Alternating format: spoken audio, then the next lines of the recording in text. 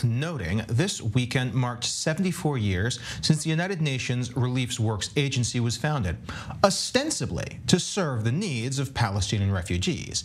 It's the only UN agency to cater in such a way to a specific ethnic group. And under their leadership, this refugee population has more than tripled, and their budget funds war propaganda in schools across both Gaza and the West Bank.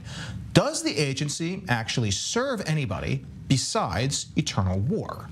Well, to join us now is Maurice Hirsch, Lieutenant Colonel Maurice Hirsch, Director of the Initiative for Palestinian Authority Accountability and Reform, joining us from Jerusalem. Maurice, it's good to have you on. I know it's been a long time since we spoke, but we've previously spoken on this exact topic.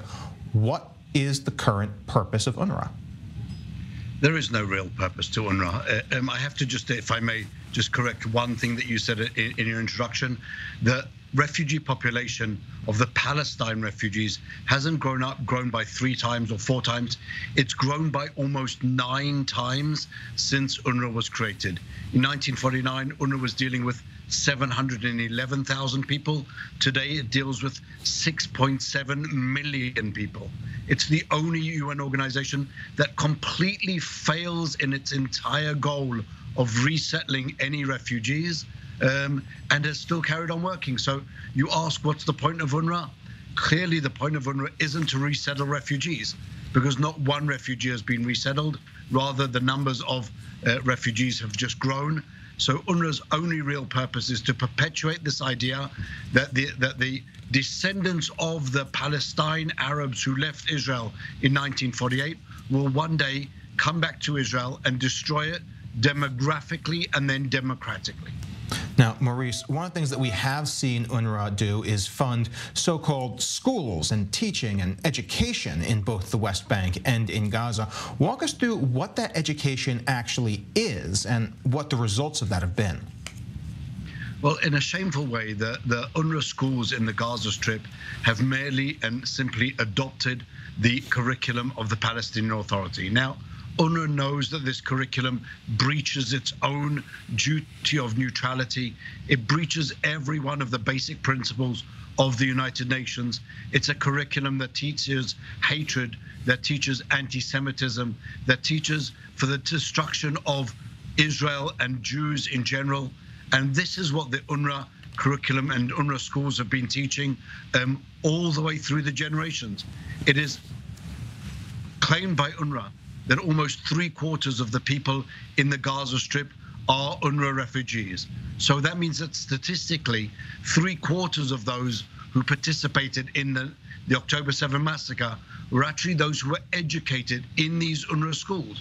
That's where they learned this deep hatred of Jews and their ability to simply go into the streets, go into the Israeli towns and villages and kibbutzim and simply slaughter Jews. That's the product of the UNRWA education. But it's not just education, it's also operationally. We saw stories of UNRWA teachers holding hostages locked in their own attic and starving them. How much crossover do we see between UNRWA's ground personnel and terror organizations themselves? Well, we have to understand that UNRWA works on the ground in Gaza. Gaza is not one of these Western free democracies where everyone is free to be employed by whoever they want and any employer can employ whoever they want. They work in Gaza. Gaza, for the last 18 years, has been under the tight control of Hamas. Prior to that, of the Palestinian Authority. The people who work in UNRWA, the people who are employed by UNRWA, are all those people who those terrorists are interested in being part of that mechanism. Their friends, their relatives, their sons, their daughters, whoever it may be. That's one of the tremendous forms of nepotism that exists within Palestinian society. You want to move up, you get a job with the UN. And then you find, or you're not surprised to find, that within these mechanisms, within the schools of UNRWA, they hide terrorists and weapons. The UNRWA teachers all compliment and really hail the success of the October 7 massacre. UNRWA teachers are then involved in actually holding the hostages.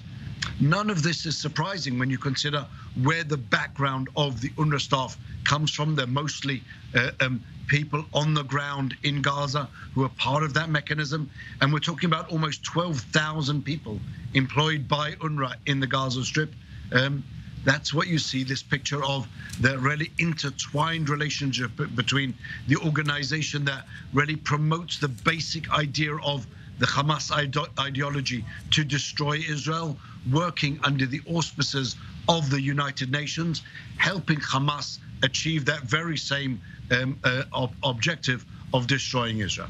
So does that mean UNRWA is the problem in and of itself, or is it simply a symptom of the terrorist regimes that control Palestinian territories? UNRWA is a problem in and of itself, in that it perpetuates this idea that the refugees will one day flood Israel and destroy it without ever having regard for, well, what can we do to resettle these so-called refugees, including, just as an amazing fact, I don't think many people know that as part of the discussions after Israel's War of Independence, Israel actually offered to incorporate Gaza into part of Israel and to give every one of its residents full Israeli citizenship. That was rejected by the Arab countries, and then UNRWA stepped in and has forever since objected to any idea of resettling the Gazan refugees. Really, UNRWA has been providing this crutch for the anti-Israel movement, this homeland, this idea of we will eventually be able to destroy Israel. That's part of the UNRWA ethos, and it's really its only raison d'etre, because otherwise it would have worked to settle all of the refugees in all of the different countries. Why are people who have been living in Lebanon for the last 75 years still refugees, UNRWA refugees? Syria, Jordan, the same thing. Only because UNRWA perpetuates this idea that those people will one day destroy Israel. Otherwise, they would have worked to ensure that these people were integrated into these countries as full citizens, rather than being used as pawns to vilify Israel. Wow, it's a chilling and eye-opening look at the corruption of an international so-called aid organization.